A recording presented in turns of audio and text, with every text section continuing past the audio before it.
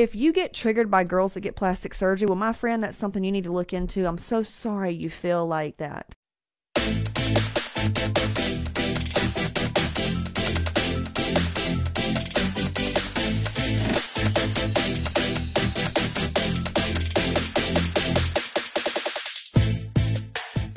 This is called Explant trend. By the way, I have silicone high profile now. I love fake titties. I like Botox. I like fake hair. I'm like Dolly, man. Because it's all about on the inside, right? So what's what matters the most? Even when I get titties, I'm like, dude, I don't want to get fake tits and look natural. I want to be just a little bit bigger than that. But anyway, that's my personality, if you didn't know. But I see the explant hype, you know what I'm saying? I like that kind of stuff. If you get triggered by girls that get plastic surgery, well, my friend, that's something you need to look into. I'm so sorry you feel like that. Second, explant surgery. If you go and look, and by the way, we've had so many women that I know in Hot Moms. She did all that. She even went to a healer psychic thing that told her to get her titties out. And I know so many women that have thyroid issues and Hashimoto's and all this, and they get their tits removed. Guess what happens afterwards? Nothing. They just don't have any titties. And, it's great and it's very empowering. I love when I see women kind of, still, they go through the self-love thing, which is ultimately what the whole process is about. Now, yes, there are some toxic implants. I know that Dr. Barron, our surgeon, she told us, she goes, yeah, absolutely. There were a few that got recalled, the toxic stuff and all that. But what's going on nowadays, they're not doing that. And it's kind of like, a mercury and amalgam in your mouth. Horrible for you. Go look at what that does to you. Yet we all have it in our mouth. I mean, I got mine removed by a holistic dentist because that is for real. Not to mention, the things that we eat and all this kind of stuff and vaccines we take. And, I could go on for days. So a lot of this is just a hype. It's a trend. It's women still not willing to do the inner work. They're using surface level to try to get to the root. Well, actually, the breast and anything related to the breast energetically is kind of interesting when it comes to women in thyroid. Women with thyroid issues, if you weren't on my throat training, it's called the martyr syndrome. Being the doormat, generational curses of women being suppressed, being told they need to stay in the house, they don't need to go to work, women need to do this. She's a mother. She needs to cover that up. There's so much toxicity here. Please go over that training. We go very, very in depth, and you can actually heal from an energy standpoint, because energy is everything. It comes down to feeling like, when is it going to be my turn? I do everything for everybody. I take care of my family.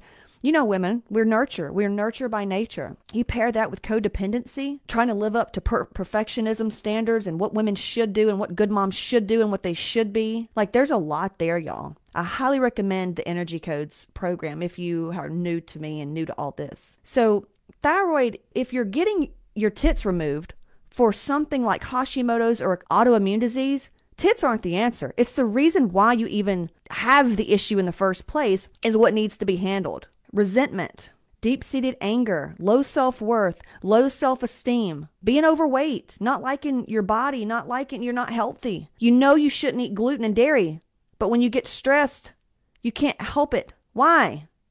Those are the things that need to be addressed. I'm so tired of seeing this, and it's causing other women to think that that's going to get them. Guess what? The surgery in itself is going to cause an Epstein-Barr flare-up, which is going to increase your viral load and cause a flare-up with your autoimmune disease. I've worked with them. They're the victim mindset, too, of I'm always sick, something's always going on, there's always family trauma, our kids have special needs, my mom passed away, I got in a car wreck, my dog died, we moved. It's always something. I can speak this way because I have lived it. My mother lived it, still living it. My grandmother lived it. Her mom lived it. I come from a long line of this shit. And it's why I'm sitting there screaming to these women y'all stop. Look, if you knew what was beneath the surface of all of your struggles with diet, with health, with your Hashimoto's, with your thyroid, with your gut issues, it's not your tits. If it is your tits, you can get testing to see if you are allergic to silicone or saline. Okay? Not to mention we get fucking toxins in our forehead. You know what I'm saying? We're all going to die anyway, but I can promise you Danny said, yeah, Epstein flare-up. I can't tell you how many times a woman goes into surgery that has poor health, that has adrenal issues and thyroid issues, and she goes in unprepared. We get women prepared for surgery so you can bounce back. Anesthesia and surgery Dude, it will cause a flare up in itself. There's a protocol you have to follow if you get surgery to lower and decrease the viral load, to take care of your adrenals, and to eat properly and energetically heal yourself and heal your energy. And if you go and you watch these women who get explants, and if you're one of the women who does that, and that's why I'm saying I'm going to ruffle a lot of feathers. And it's probably judgmental of me to say, but look, I'm going to fucking say it. I'm telling you what you need to hear, not what you want to hear, so you can actually get better. Because I don't want you to walk around, tits make you feel good. I don't want you walking around titless, man. Okay? You being happy is of the highest service. You understand? So you can get your tits removed. That's fine. Please do the energy work. Okay? When you go to surgery, not to mention a little empathic body, you're opening your body up for other things to come in. Seriously. Yeah. Breast implant illness. Okay, yeah, it's such a hype right now. Like, let's just throw them on the keto diet and the Whole30 diet and Synthroid. Like, it's a very common thing. Like, every one of them have some kind of tragedy in their family. Their stories are always the same. There's always some tragedy. They can't get ahead. Blah, blah, blah, blah, blah.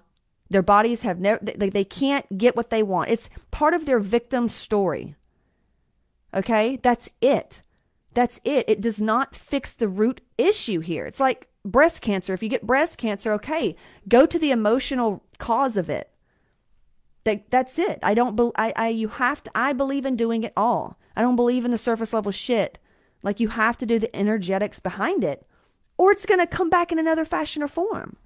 What are you going to do next? Get your artificial joint removed? Go get your amalgam removed. You'll notice more. I actually felt different after I removed my mercury amalgam. In talking about the increase in the viral load, y'all, if you knew what surgery did to you, if you knew what antibiotics did to you, dude, you would think differently.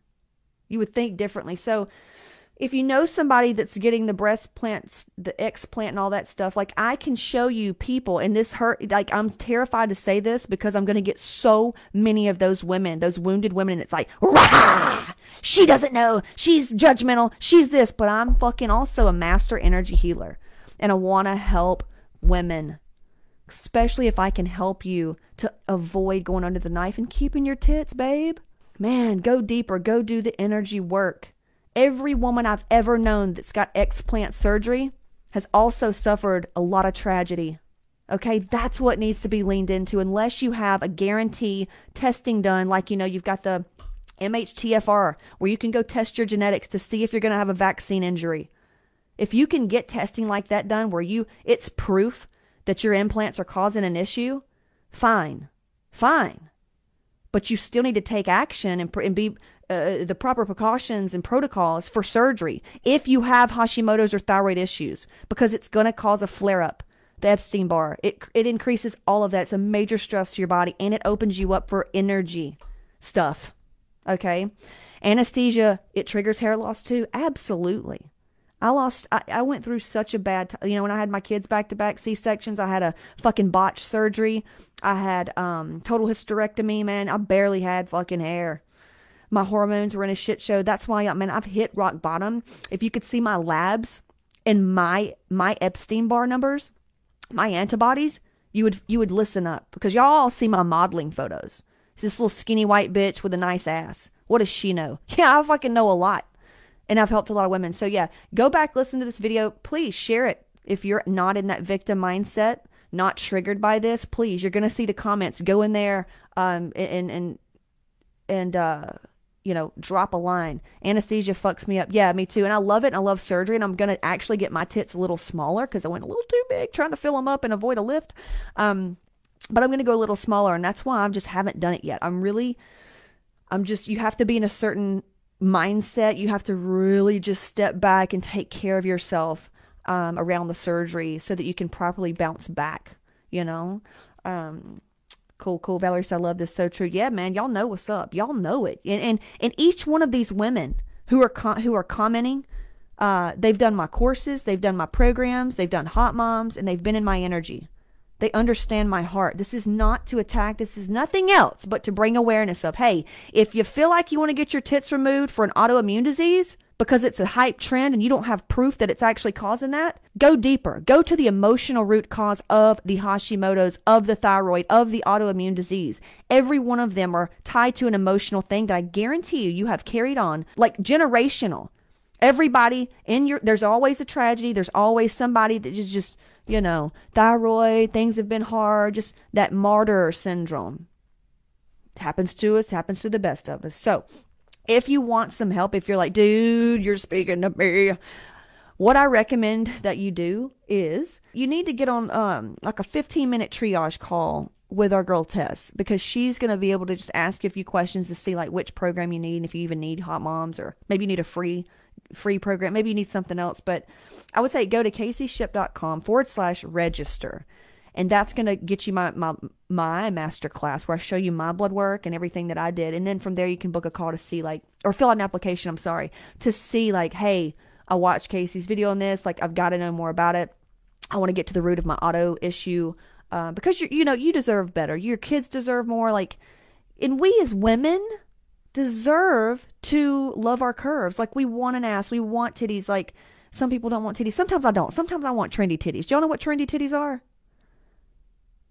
Trendy titties are like the small titties. You can wear anything. It looks cute. I'm ready. I really wish I could just have trendy titties, almost flat chested, and then just put these on like a sex toy. That's what I wish. But, I get it.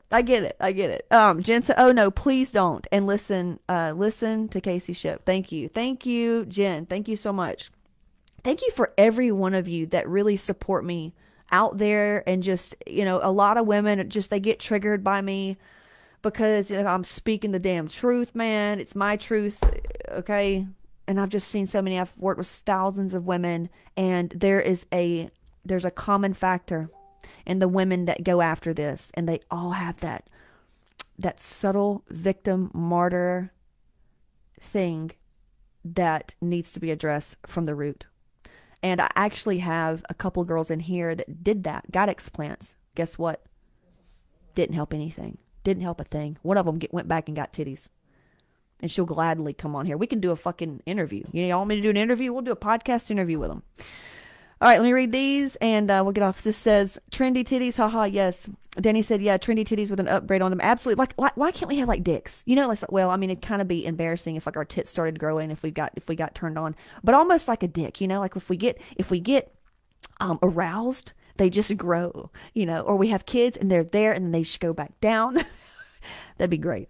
Valerie said, thank you for bringing awareness and the truth. You're welcome. You're welcome. It's very scary for me, Valerie. It's very, very scary for me when I speak up like this, because, it's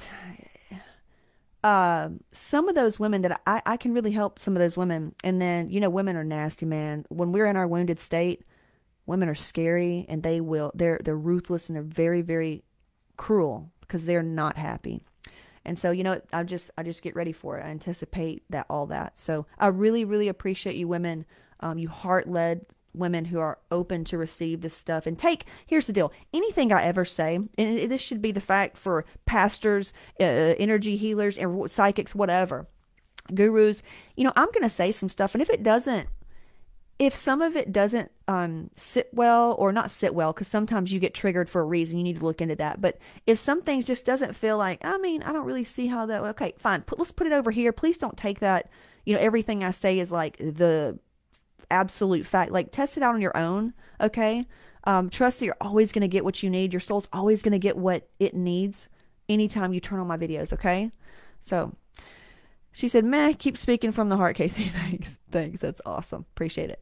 All right, I got to hop off. I was actually writing something and I saw the Explant and I'm like, fuck, I got to do this. But I will reach out to a couple of my girls and see if we can bring them on for a podcast, because they actually got their tits removed and still struggle with all the shit. Imagine that. Oh, it's one more victim story. Whoa, look at me. Got my tits out, still struggling.